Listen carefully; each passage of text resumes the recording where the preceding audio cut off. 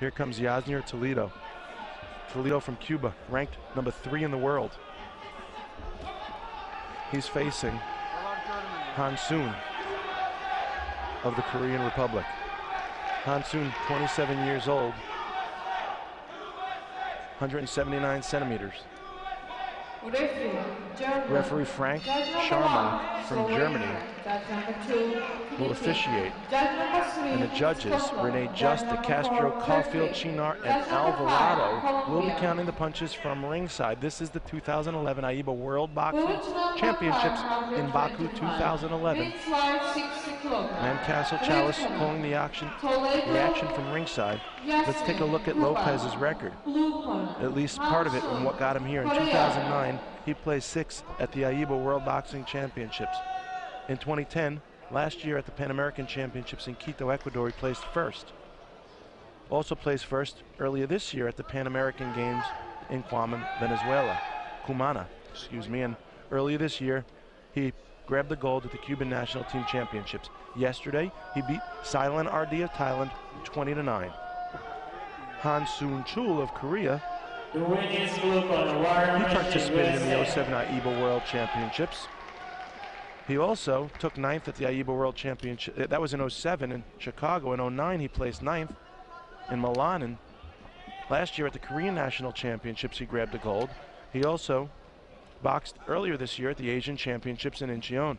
Yesterday, Han Soon Chul beat Lu Qiang of China 16-9. That brings them both to the semifinals, the quarterfinals that you're watching today. The winner goes on to the semifinals on Friday. Both of these boxers have already secured a spot in the Olympic Games in London next year. Referee, Argentina. So now Toledo out of the red corner from Cuba, Han out of the blue corner from Korea. Han starts to press the action. The Cubans brought an excellent squad here. They're doing very well here this tournament. You'll be seeing a great Cuban super heavyweight later on this evening as well. In just about an hour from now, about 4 more bouts.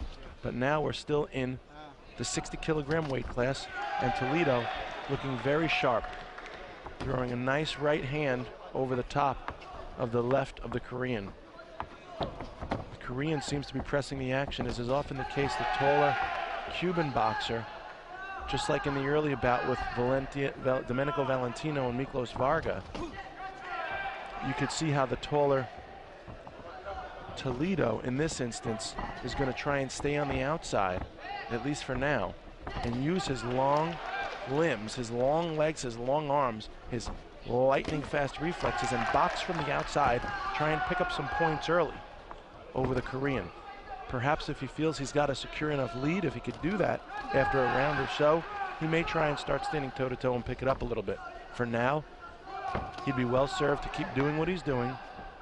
The Korean's going to find himself on the receiving end of many of these long, fast fists of fury by the Cuban, unless the Korean could somehow stem the tide. He's standing a little bit upright, making himself somewhat of an easy target for Toledo. Han would be well served to bob and weave a little more and to try and show more angles, also more lateral movement. You notice how he's just moving in and out. He's advancing when Toledo retreats, and he's retreating when Toledo advances. However, with Toledo's advantage in speed and reach, Han would be better served using more lateral movement, stepping to the side, causing Han to have to turn with him in order to land his punches. To add more complications to Han's problems, Toledo's boxing in the southpaw stance, which is just a less common style, and one that Han probably hasn't encountered as much throughout his amateur career.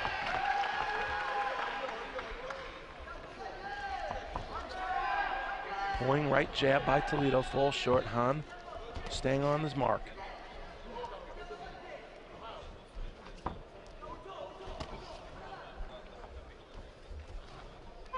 That's going to be the end of the first round.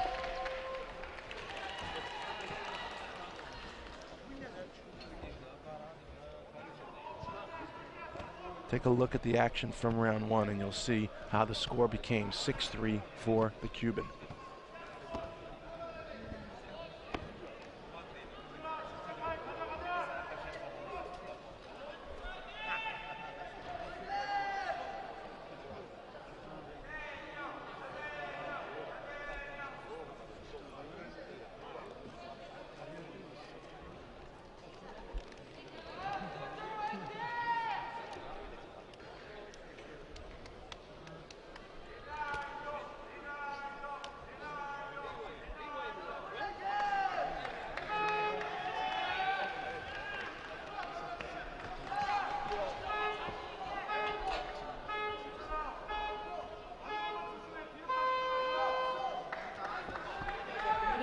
Second round.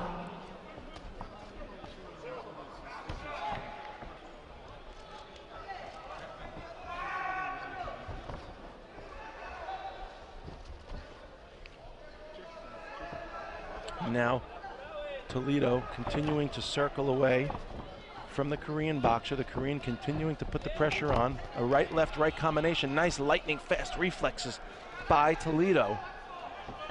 And Han, seemingly unfazed, continues to press the action. Han playing the stalker, or rather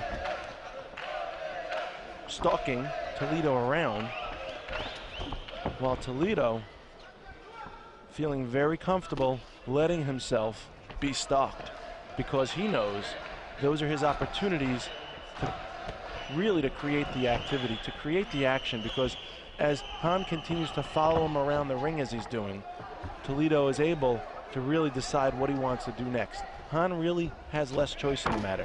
He may not realize it, but it's true. Han has to follow Toledo around. He's down on points. Toledo, on the other hand, can decide when he wants to engage.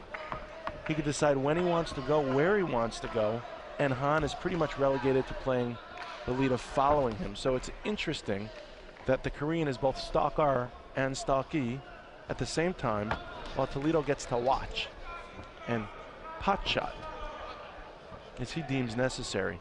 He's up by 3. There's a minute 20 left. Nice footwork, and now here comes Toledo, perhaps going to start to let his hands go a little bit more in this round. As we suspected, once he grabbed a little lead as he did in the first round, he may be more willing to stand toe-to-toe with Han, and I wouldn't be surprised if he does, that he's able to end this bout early. It doesn't look like he wants to finish this fight early, but I imagine if he starts to apply the pressure to Han, Han may just not be able to weather the storm. His defense is a little bit loose, his hands are low, and I don't think he could match Toledo in the speed department. Now you have to give it to Han. He's staying in there. He's making it a game contest. He got the will. He's got the desire. He's made it this far. He just needs to keep pushing.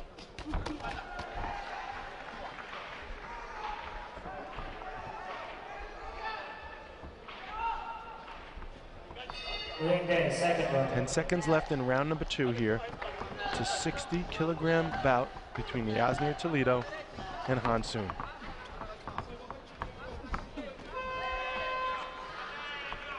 And now the score goes up 10-6 to the Cuban. So the Korean keeping it somewhat competitive. It's only a 4-point bout. He's going to need to do more in round number 3, that is for sure, in order to finish this victorious. Take a look at the action from round number 2, and you'll see how the scoring became 10-6 for the Cuban.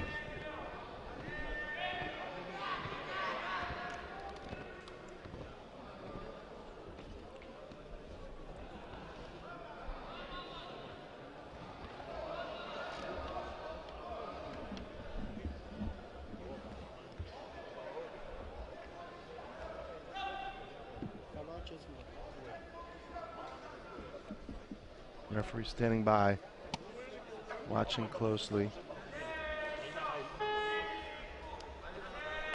Round 3 getting ready to begin. And now with a 10-6 deficit going into the third and final round, the Korean is going to have his work cut out for him. Right-left combination out of the gate by Toledo. Toledo may try and pour on some points here. He may feel comfortable.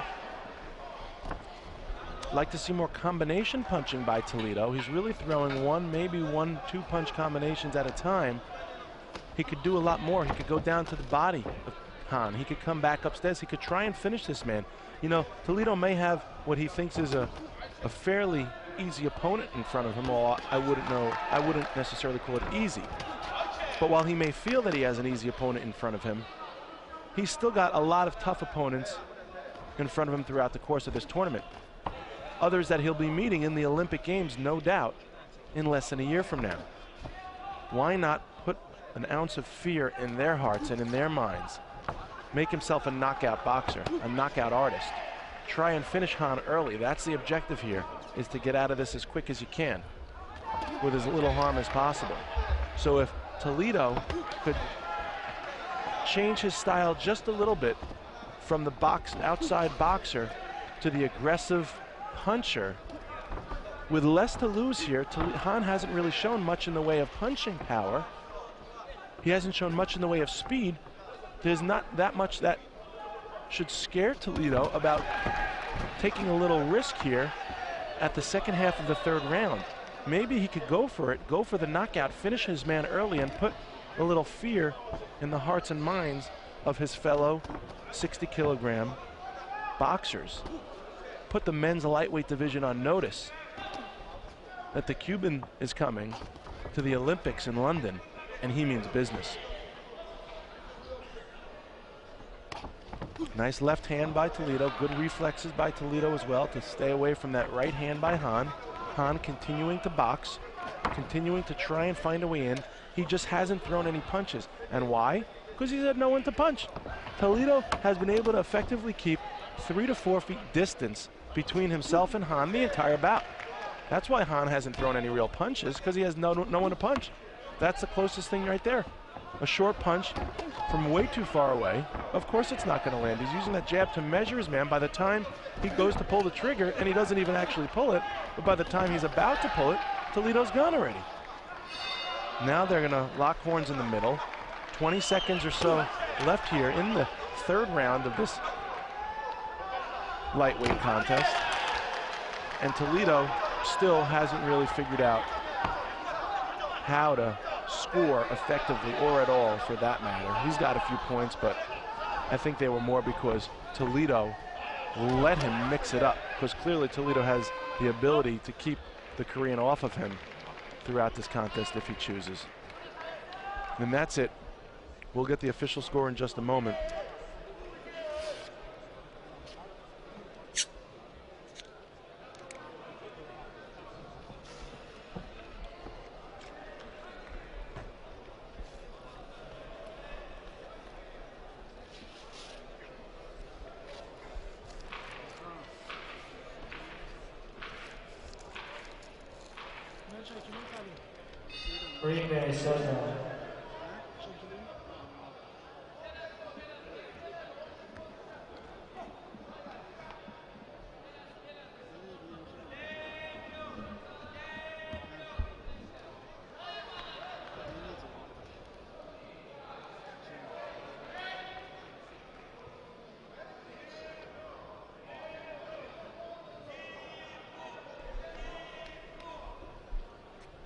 Is the sport winner, Quarterfinals, Toledo Yasnier, CUB.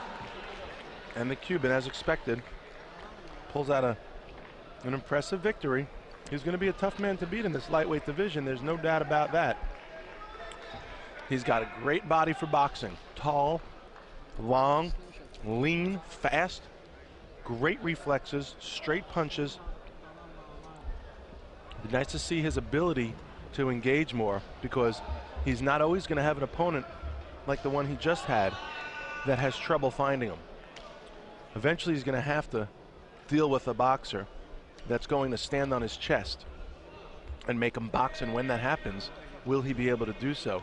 Can he stand toe-to-toe and exercise those reflexes at close quarters? We'll find out, sure enough, more likely sooner than later.